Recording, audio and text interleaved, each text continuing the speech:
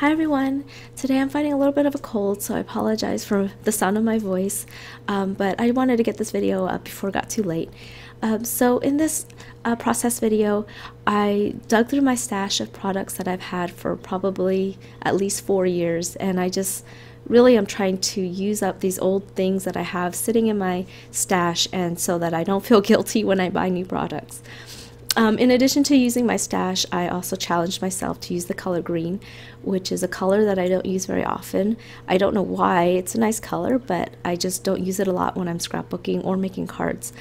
So I found a designer paper in my stash that was green, and so I thought it would work well with the photos of my little puppy that I'm scrapbooking today.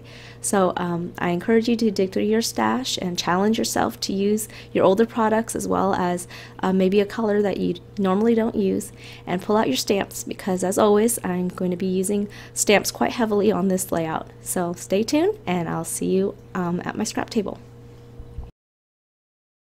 So here's the basis of my layout, and I'm using these 3 photos that I printed from canvas.com, and they print Instagram photos at 3x3 with a white border for 25 cents each. And to start my layout, I'm using my postage edge punch, and I'm punching all the way around this craft cardstock. And then I end up flipping this green cardstock to get my layout a little more horizontal, which I like better. So for this layout, I'm really digging through my stash, and I'm using items that I've had for years that I just need to get out of my scrap area and put them on the pages. I'm using all scrap designer paper, which is this little brown piece too, and this little green is just, everything is a scrap basically. So here I'm using my stamps to make an embellishment, and I'm using my Bic alcohol markers to color it in, no shading or anything. And I stamped it on craft cardstock instead of white because I wanted it to be not a stark white color. So here's my basic colored image, and I just fussy cut that out. And that was a Simon Says stamp image. And I'm using my distress ink in Vintage Photo to distress and add brown to the entire border. And I cut it down by 1/2 inch on both sides, and I matted it on a 12x12 white cardstock. So now I'm just sticking everything down. And on this layout, I use a lot of stamps to make my embellishments, which you'll see, because I don't really have embellishment kits. I don't like to purchase those because I usually don't use everything in it, so I feel like it's a waste of my money. So I'd rather make my own with stamps. So you'll see how I do that here.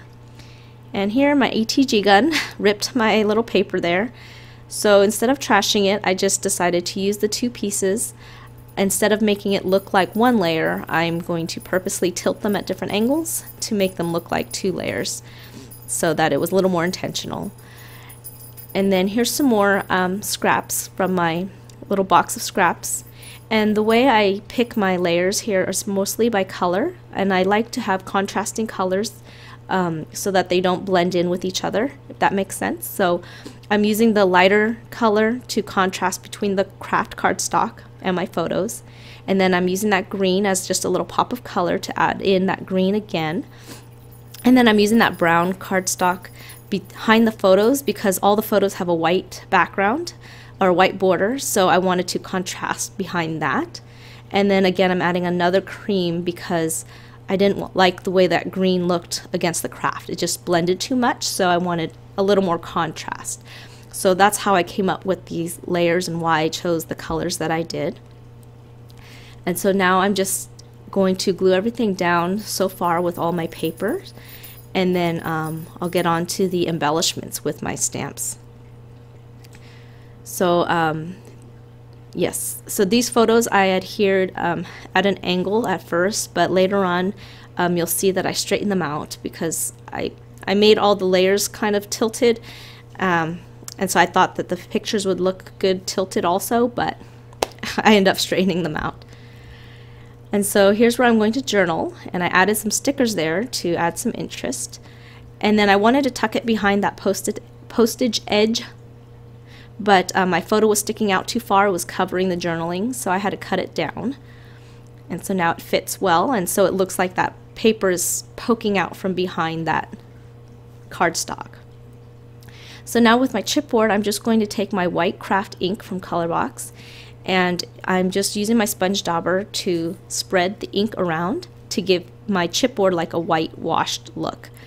And this is a pigment ink, and again, I believe this is from Colorbox, and then mine is drying out, so I had to press pretty firmly. And then this dark brown, again for my scraps, is basically what I'm using to ground my layers, kind of to create like a border, if that makes sense, so that it doesn't look like it's floating. And then I also put that green paper behind the little puppy because I didn't like how he looked against the pattern paper. It was just too busy. So I'm just trying to use up all this brown, and I wanted to put it under this puppy, but again as a grounding element, but it was just too much, so I changed my mind, and I'll show you what I do later. So now I believe I should start gluing things down, and then I'm going to start embellishing with my stamps. So this is from Websters Pages, and I'm using 2 Stampin' Up! Inks. And for this first image, I'm using the technique called rock and roll, where I stamp it first in a light color, and then I roll the stamp in a darker color to get this two-toned image. So I like the way that looks. So then now I'm using these stamps from my mind's eye. Excuse me. And I'm just going to stamp it in both colors as well. And then I'm also using a circular image from that same My Mind's Eye stamp set in both colors.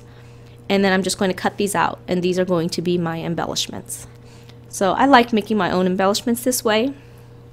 I can customize them any way I want, so and I don't have to buy a kit for it. So I'm also using my brads, which I haven't used in ages, and I used this old foam stamp that I've had probably since 2005. And I use it as my push pin, with a push pin to poke my holes. And then I actually put some brads on a layout, which again I haven't done in ages. So it was nice to use those older products. And so here's all my cutout stamped images, and I'm just trying to figure out placement. And so again, when I'm looking for placement, I'm trying to fill in voided areas or areas that have weird corners and things where things intersect. So that's why I put these 2 over here on this right side where the green intersects with all the layers there, and then up above the first photo where there's kind of a void weird spot there.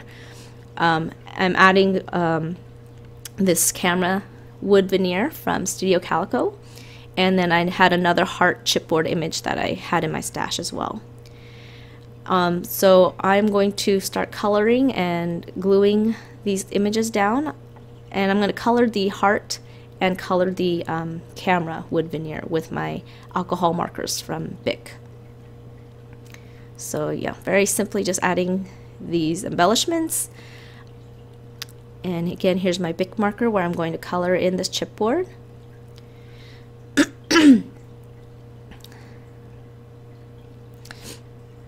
And yeah, I can't even remember the last time I used chipboard. So